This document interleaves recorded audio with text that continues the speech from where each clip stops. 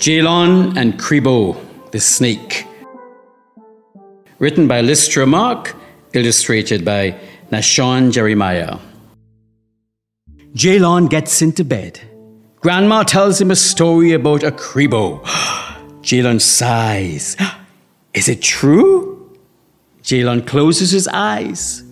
He pictures the large, dark snake sliding and gliding towards him. Out of the night, his goat Betty bleats loudly. Bah! Bah! Bah! Oh my gosh! Jaylon jumps up. Betty is still outside. He walks outside in bare feet. He hurries into the bushes. Quickly, he gathers some vine for Betty's supper. He unties Betty's rope. As he rushes to the pen, his eyes dart around, looking for danger.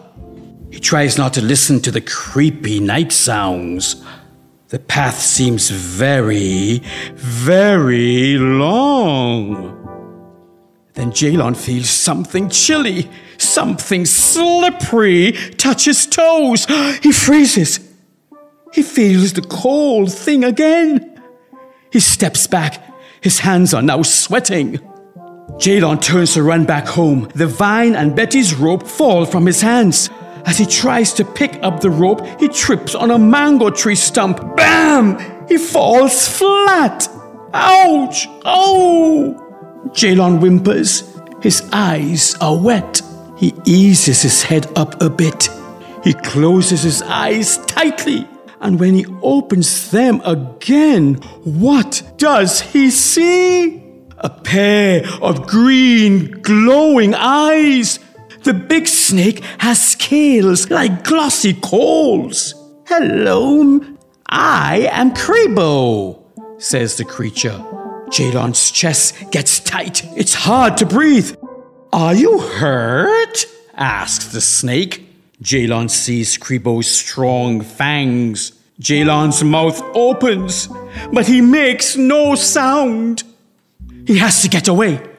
His legs feel like they are no longer his. One knee burns like the taste of bird pepper. His heart races. He wishes someone would come to save him, but only Cribeau is here. Boom, boom, thump, boom. A bay leaf stick. Surely the stick will help him to defend himself. The green eyes are still on him. Betty screams out, "Bah! Bah! Bah!" Jaylon remembers Grandma's stories about Cribeaus. No, no, no, not Betty, he shouts. He takes the bay leaf stick. His legs are shaking, but he stands tall. His eyes are fiery. He stands between Betty and Cribeau. Jaylon is now a stick fighter. Do you think I don't know about you? Says Jaylon. You coil yourself around animals and you squeeze them to death. That's not true. I only eat rats and other snakes, replies Cribeau. I don't believe you. I know all the stories. You tempt people with your beautiful crown, and if they dare take it, you follow them for the rest of their lives. These are all tales, says Cribeau.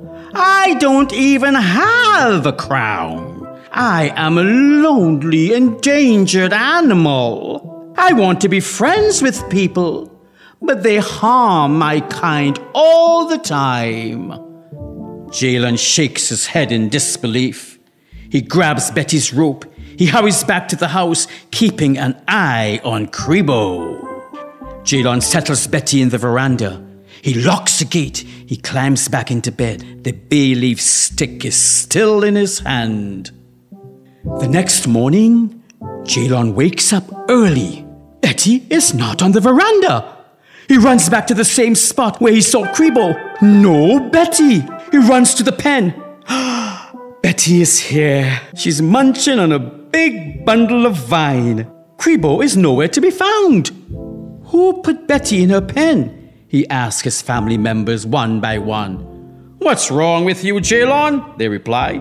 You put Betty in her pen before you went to bed. So "Who got vine for her?" he asked. "You, Jaylon, you," they say. Jaylon tells his story to everyone he meets, but no one believes that it is true.